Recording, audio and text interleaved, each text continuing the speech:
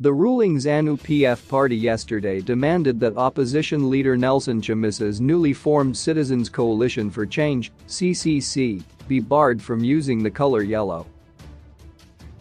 Chamisa last week dumped the MDC alliance name, saying it had become toxic and unveiled CCC, which uses the color yellow, departing from the MDCA red.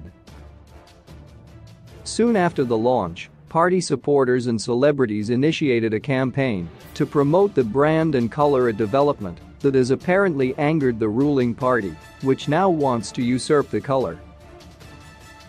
Yesterday, at the launch of the ZANU-PF by-election campaign in St. Mary's, Chitungwiza, ruling party's Politburo members insisted that Chamisa's CCC party should desist from using the color.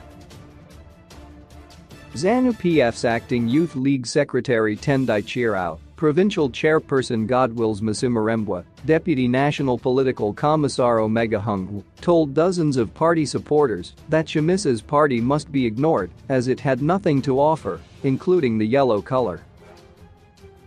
The ZANU-PF party leaders described CCC's pointed finger symbol as satanic. When the liberation struggle was fraught, it was ZANU-PF that mobilized the masses, and one of the key fundamentals was the fight for mineral resources, the fight for independence, and that is why ZANU-PF chose yellow as one of its colors. The reason was because it was symbolizing the national resources in terms of mineral wealth, Chirao said. So these minerals, we still have them up to this day, and this explains why Zimbabwe has the largest number of artisanal miners and indigenous people who own minerals. Yellow, to us, represents wealth. It's not just the color that we took on ourselves, but most importantly, you should also take the fact that we have four colors, that is, green and yellow, red and black. These colors will never change because of someone who wants to take them. They remain our colors, they symbolize the importance of the rich minerals that we have. Chirao said ZANU-PF was formed before the MDC was born and, therefore, would maintain its symbols, including colors. Masimarembwa weighed in, saying, they want to shine with the yellow color. Yellow has always been a ZANU-PF color. It is our special color as ZANU-PF because we brought independence. Yellow represents the wealth of the country. The wealth of this country was brought in the country from whites by ZANU-PF and not by CCC. He said ZANU-PF supporters should not be ashamed of wearing yellow as it belonged to the ruling party. Hung also weighed in, describing Chamisa's new outfit as satanic, adding that the Chitungwiza voters, who have consistently voted against ZANU-PF since 2000, should now be wiser. Voting for MDC or CCC shows that you are lost. Do you know what CCC means? It's an animal that was spoken about in the Book of Revelations, and it means being used by the devil or the beast, she claimed.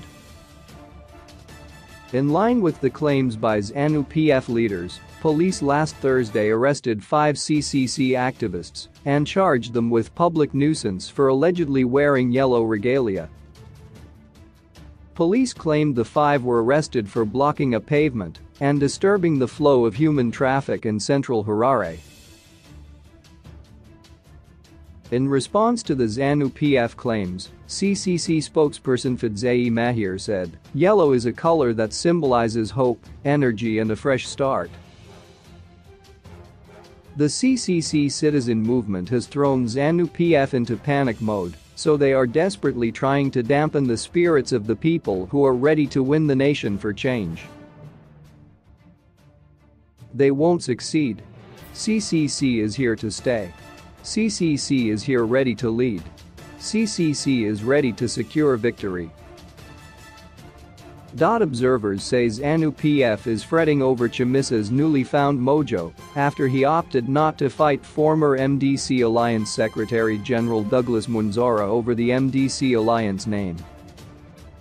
Chamisa accuses Munzora of being used by President Emerson Mnangagwa to decimate the biggest opposition party. Recently, ZANU-PF Secretary for Finance, Patrick Chamisa took to Twitter to warn Chamisa against forming the CCC party, saying he was playing with fire. Chamisa needs to be warned that he is playing with fire, abusing the democratic space and the rights and freedoms that were won for the people of Zimbabwe on the battlefield. Those with eyes, let them eye, and those with ears let them hear, Chamisa said.